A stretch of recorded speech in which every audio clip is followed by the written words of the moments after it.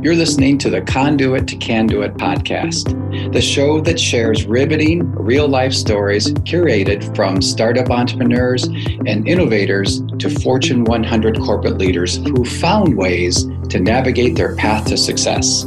I'm your host, Dennis G. Shaver, founder of Conduit to Can Do It. And you'll hear firsthand accounts how our special guests have turned their bottlenecks into breakthroughs and triumphs, sharing their insider methods, strategies, and roadmaps that will inspire powerful transformations.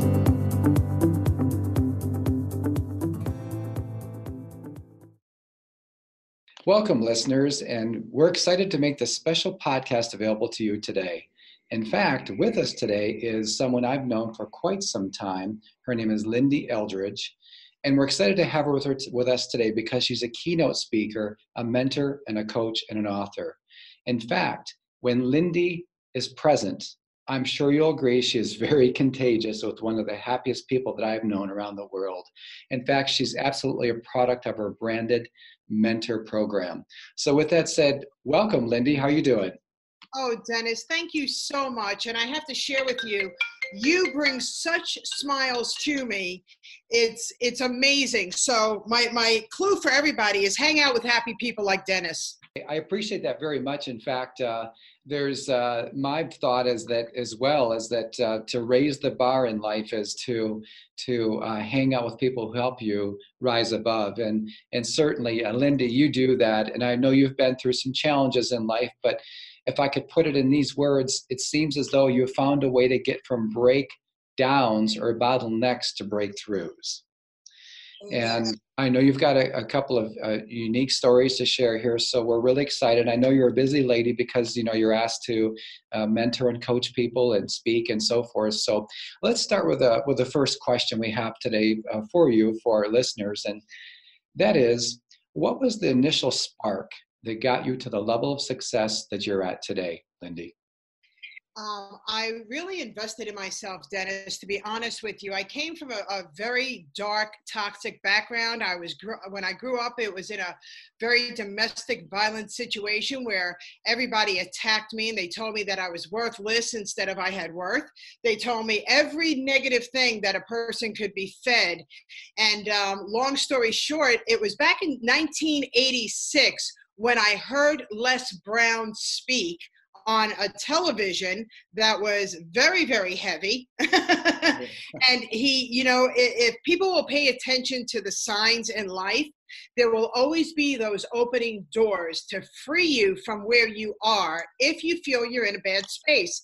Les Brown on the television said, "You have greatness within you and don't allow anybody to steal your thunder."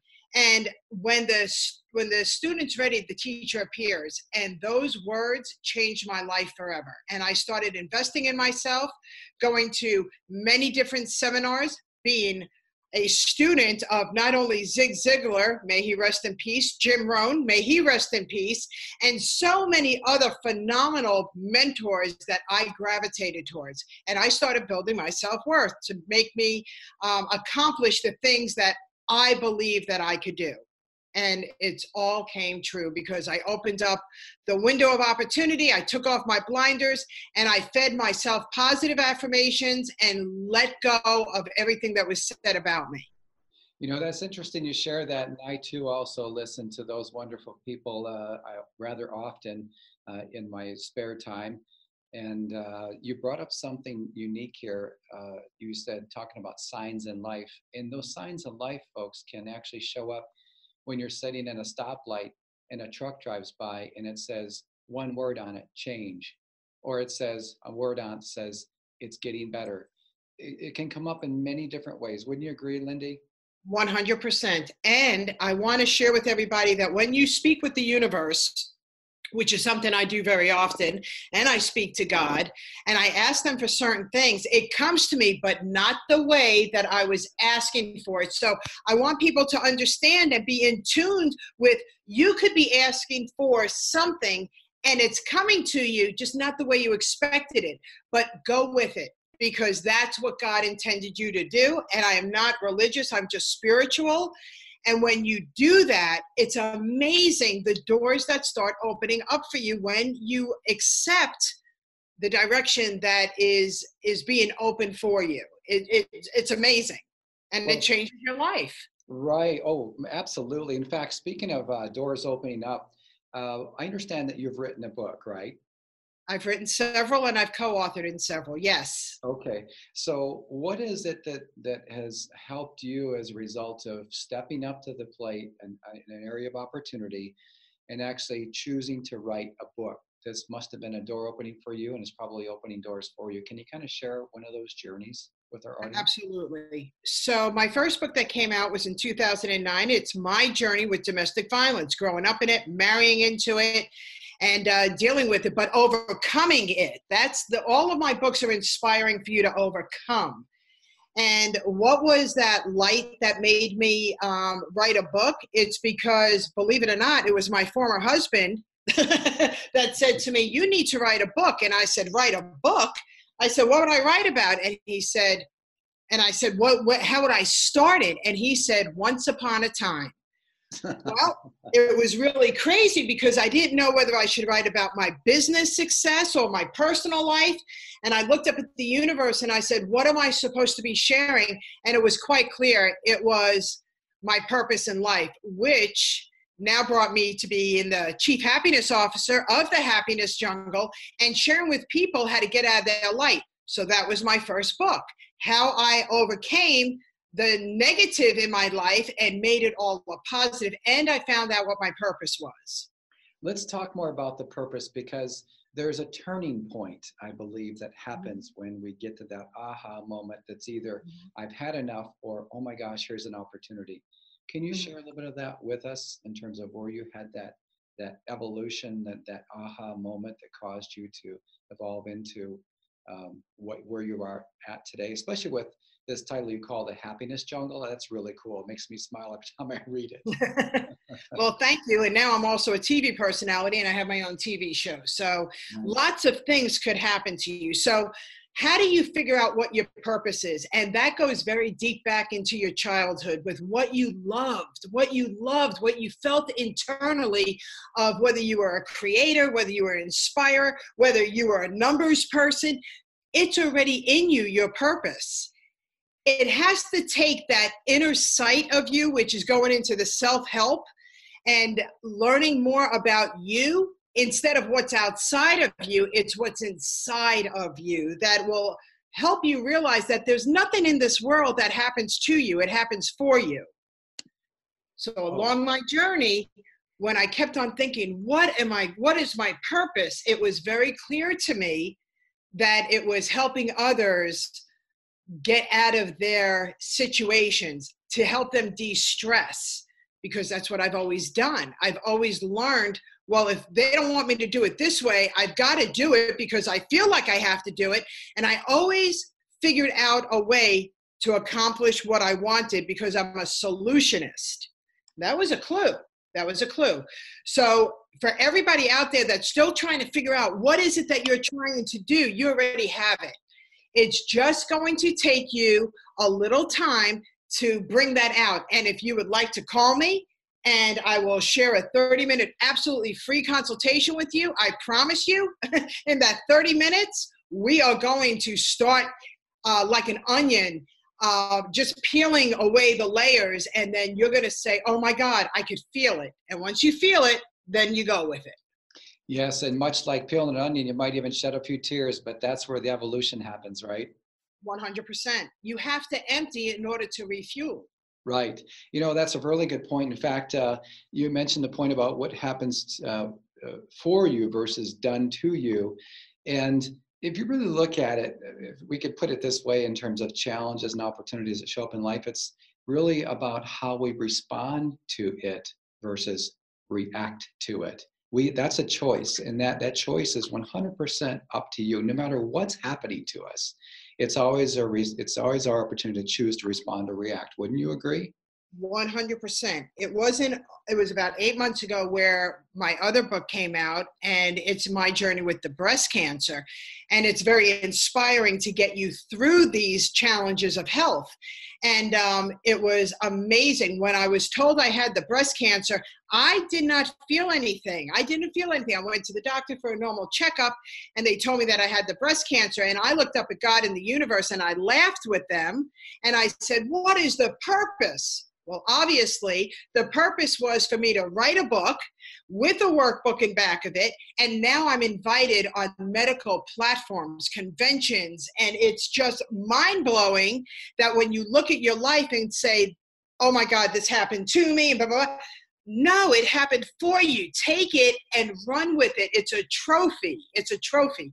And so everything that comes into my life, I never look at it as a woe's me. I look at it at what is the purpose of this? And let me just take this, because this is when one of my inventions came out, and repurposed invention, if I will. When in 2017 was my tornado year. I became a caretaker of my mother, who was very, very abusive. And then in September, I found out I had the breast cancer. 3 weeks into radiation, I got a divorce. Wow.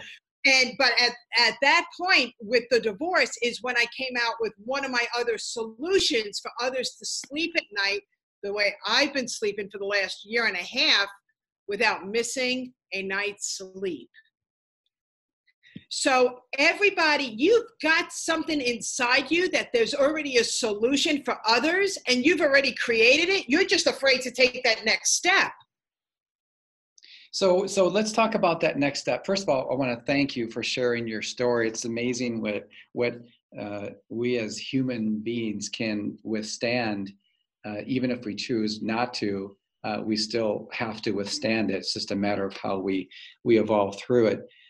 And you know, there's the topic of this talk today is how to become a conduit to your can do it. And clearly, you have done that in many, many ways, and even through the challenges you've faced.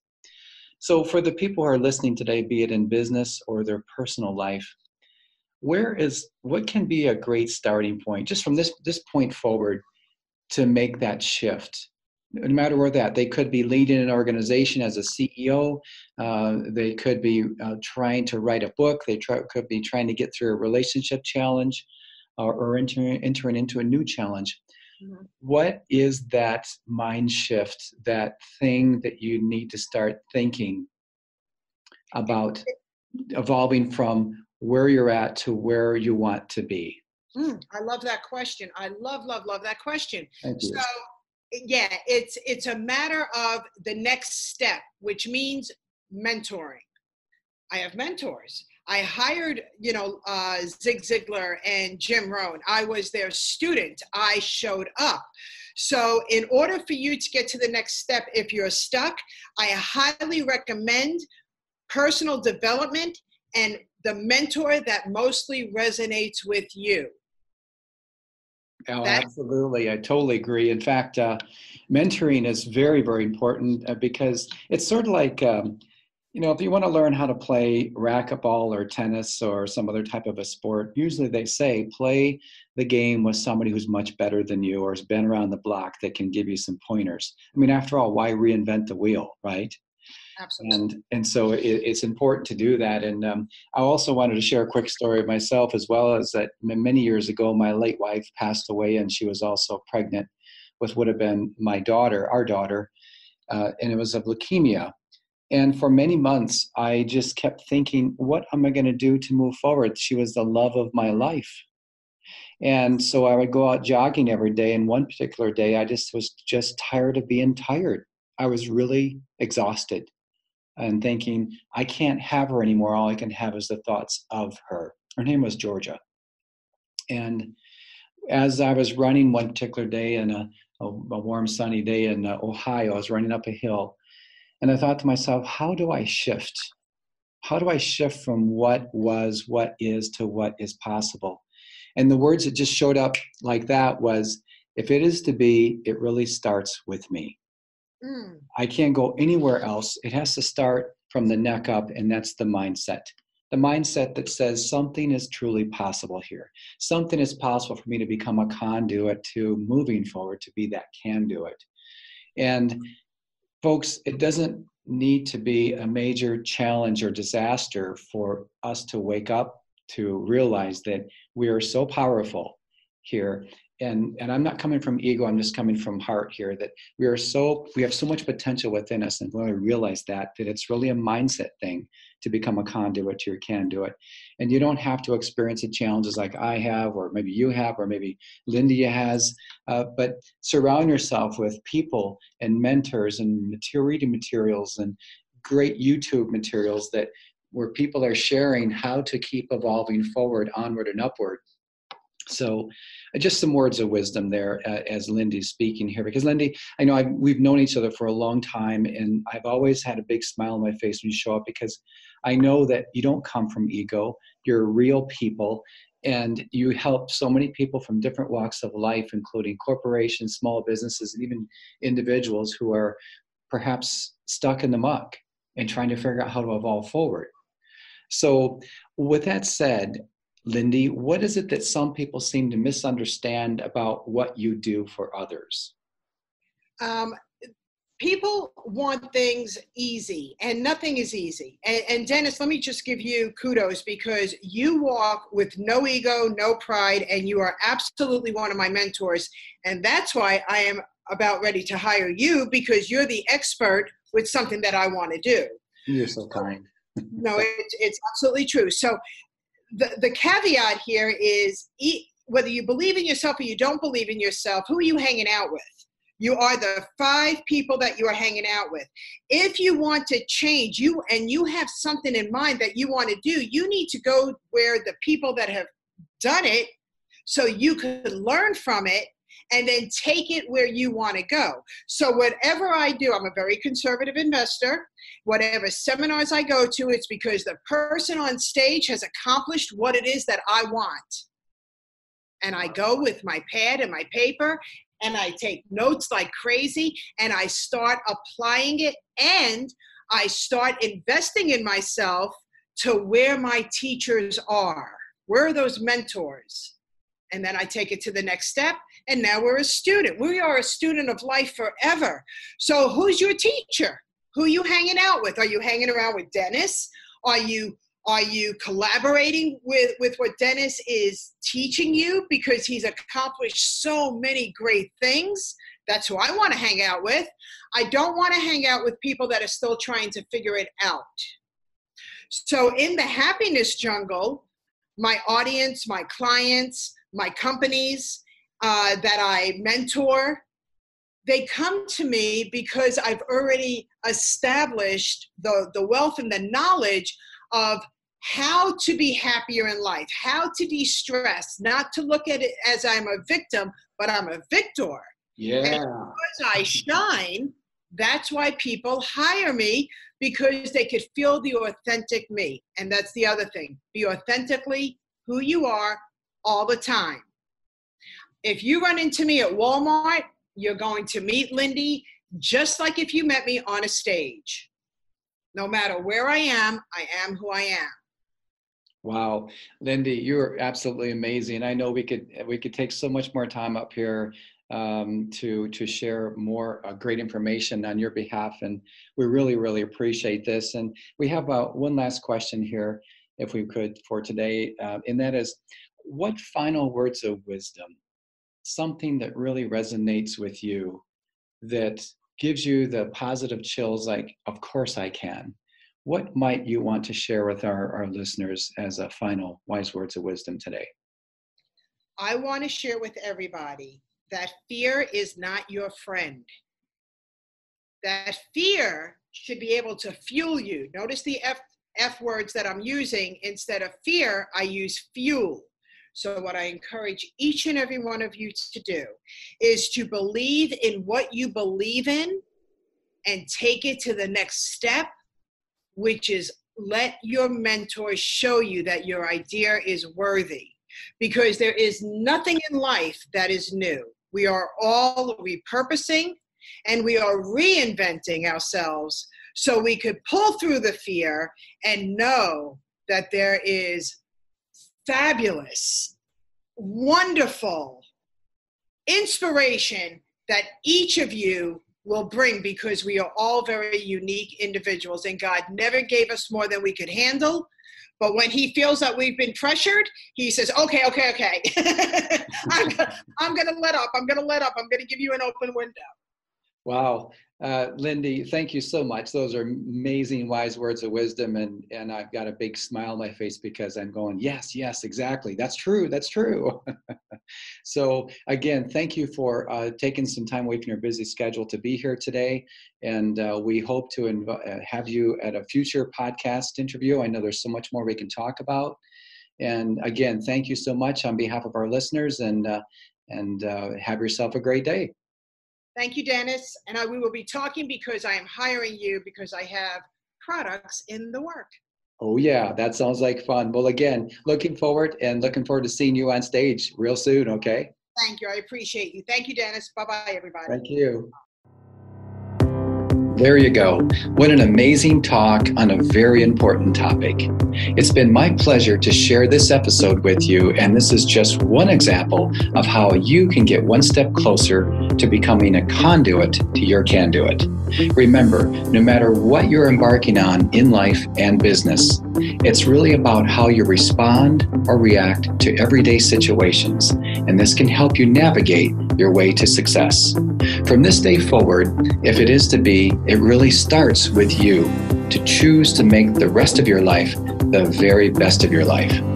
Thanks to each of you for listening today. And if you hadn't had a chance to leave a review on our podcast, we'd greatly appreciate that as well. That's it for today, and I look forward to our next episode. Till then, onward and upward.